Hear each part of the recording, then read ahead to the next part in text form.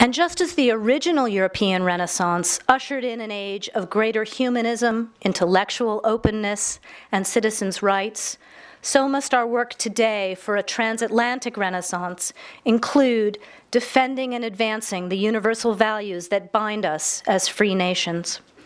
The quality of democracy and rule of law in Europe and Eurasia is deeply uneven today, and in too many places, the trends are moving in the wrong direction. Too many citizens don't feel safe running for office or criticizing their governments or promoting civil society. And in too many places, press freedom is stifled, courts are rigged, and governments put their thumbs on the scales of justice.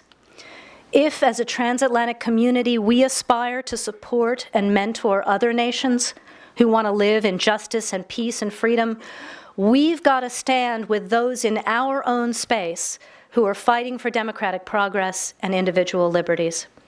Our democratic values are just as vital a pillar of our strength and our global leadership as our militaries are and as our economies are.